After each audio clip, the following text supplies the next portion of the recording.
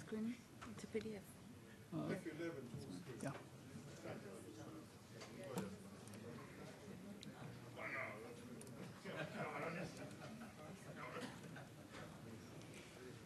Hi, hello everyone. I'm Andrei. I'm from Romania. I'm 22. I think I'm the youngest guy from here, so have mercy.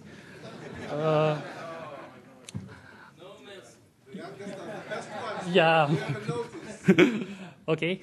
So I'm not going to show you how things going in Romania because I can briefly explain to you this thing in just 2 words. It doesn't. But no, I'm just kidding. There are several things happened right there.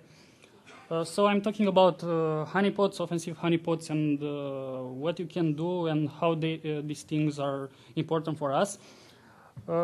This is the summary, short bio into the honeypots world, why they matter, type of honeypots, and after that we'll talk about the offensive approach and or the proactive approach of this kind of tools. And at the end, we'll talk about, we have some conclusions regarding all these things. So my name is Andrei Avadanei. I'm the president of the Cybersecurity Research Center from Romania, an organization that mostly focus on research development of all varieties of tools in the cybersecurity field, and also in education. I run 2 conferences, one monthly called Sparks, and the second one it's called DevCamp. It's an international hacking and security conference with almost 400 attendees last year from 20 countries, and this year we expect over 500 attendees coming to Romania and Bucharest at the end of November. So if you are interested of talking at this conference, I can show you right now that the call for papers starts at the end of April. So if you want to bypass the call for paper submissions, just give me a sign. So what is honeypot this day? Well, according to Wikipedia, a honeypot is a trap set to detect and deflect in some manner attempts of unauthorized attacks. Well, often honeypots are misguided, are found in IDS products. So most of the features that are founded in a honeypot are easily integrated in IDS and IPS products. Don't think as honeypots as full security measure because it's just another layer of security. So take into account, but don't take this as your only approach in this field.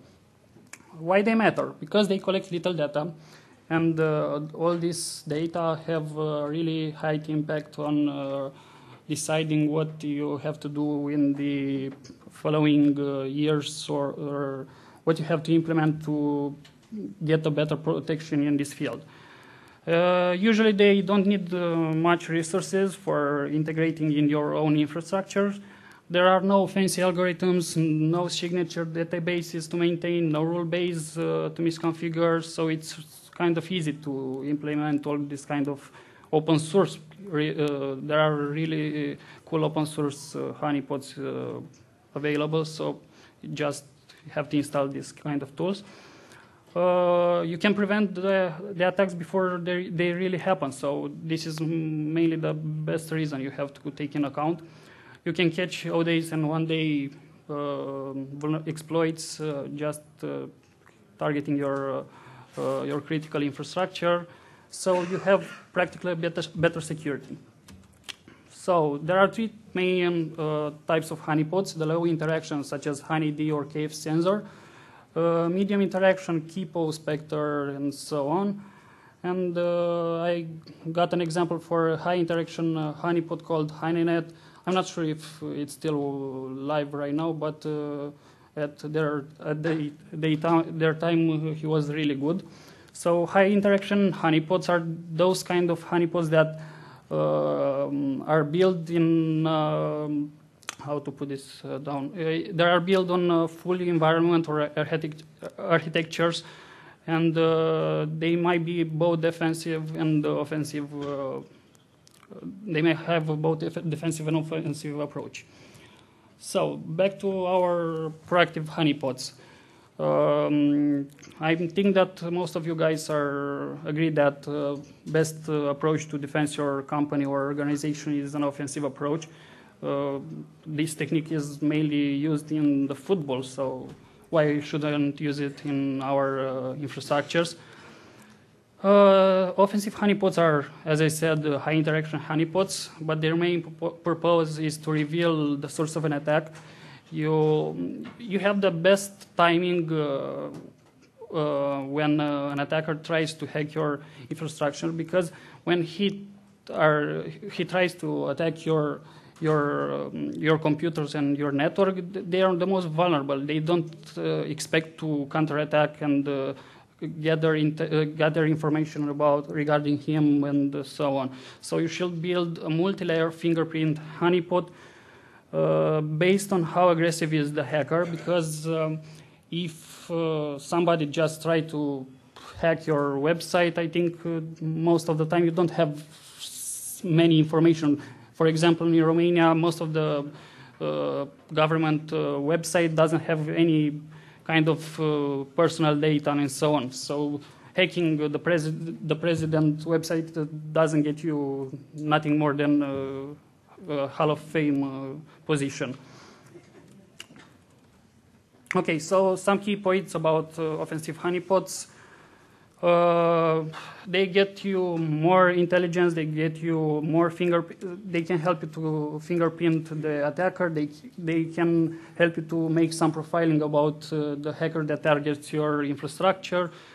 So you can also make the reverse penetration, because basically you can do whatever you want as a security guy, just like a hacker does. So it's kind of easy.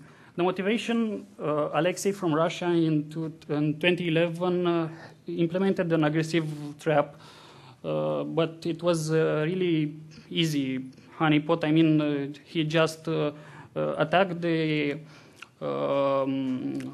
hackers that are trying to hack that are trying to penetrate his website based on secure injection. So basically, he only react on the time where the hackers are trying to exploit this kind of vulnerability.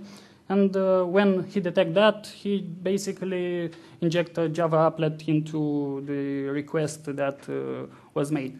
So the experiment concluded a rate of 37% of reverse penetration. That means that he got 37 more accurate data than you have right now. So basically, you should think about implement this kind of tools. 37% for just a simple SQL injection. I mean, in a login form. So kind of cool. Also, there are ethical issues around this field, mostly because in most of the countries, you cannot use in court this kind of information obtained by offensive approach, such as hacking the computer of the hacker or fingerprinting and so on. But I hope and I feel that this thing will change in the following years. So we should consider building this kind of tools based on, of course, on hackers' tools, because why should I reinvent the wheel? So the first example, I have two examples. One is about how you can fingerprint and find out who the hacker is on the web, and the second one is on your network or the infrastructure behind you. Yeah. So basically, you can use all kinds of browser-based and plugin exploits for fingerprinting, such as vulnerabilities for Java PDF, plugins such as LastPass that stores all your password theoretically in client side, but there are also some vulnerabilities around there. Social network, you can use all kind of auto-clicker to find who's the guy behind the attack, because when he tries to how to put this, when he tries to attack your website, usually he will use a classical browser such as Chrome or Firefox, and there's the timing, the best moment when you can find out who's the guy behind. So So taking in account that most of the hackers does forget to sign out from the social networks or from their emails, you can use vulnerabilities in this kind of social websites to find out who's the guy behind. Also, another cool thing that you can make when a guy tries to visit your website is an internal port scanning or access to his router. So basically, if you have a wide list of vectors that attacks his routers, maybe you can have a chance to exploit and bypass his firewall restriction to log in that router and to maybe to upgrade his firmware with your backdoor firmware and so on and so on. So there are many cases that you can use, situation that you can use for finding who the guy is behind the browser. Another example is to use persistent cookies. For example, if today he enters on your website with Tor or any kind of VPN, maybe tomorrow he doesn't. So if you have a persistent cookie set on his browser, in the second day you'll find that cookie and voila, you find the guy behind the IP. Another thing to take into consideration is to make that honeypot as real as possible, because if you have the guy longer in your website, you'll probably have enough time to fingerprint and to use all kind of tools integrated in your honeypot. So try to keep him as long as possible in your attention. The second case study is the network. There are two situations or two kind of approaches. One is to backdoor all your documents that you store on on your computers from your internal network. This is not so good because anybody can open that documents and you might infect your own boss. So I'm not sure it is the right approach. And the second approach it might be the creation of a trap.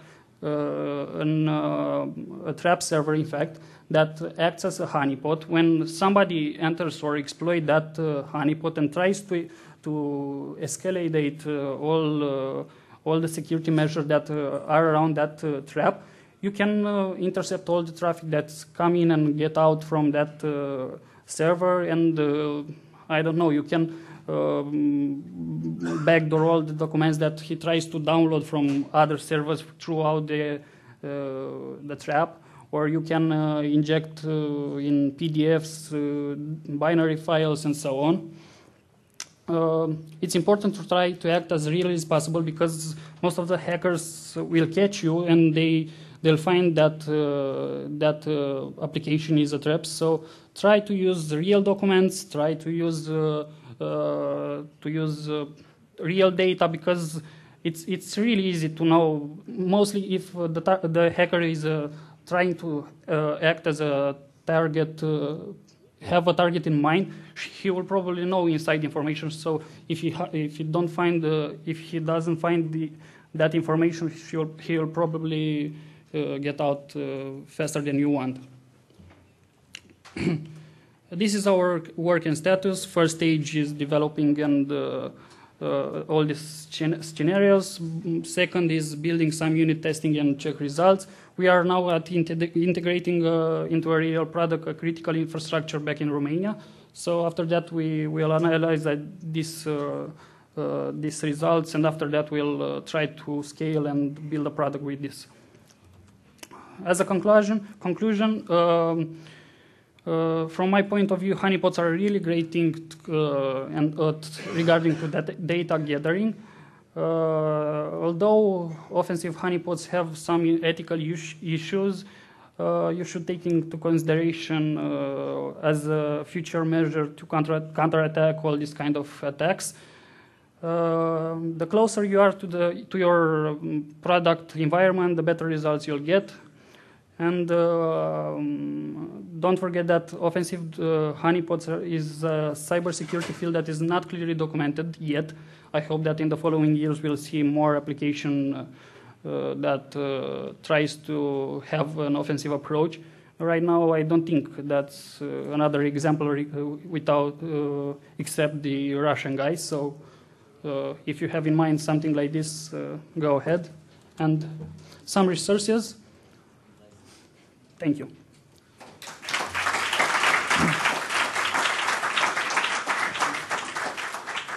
Thank you. So we'll go for lunch and we'll meet again.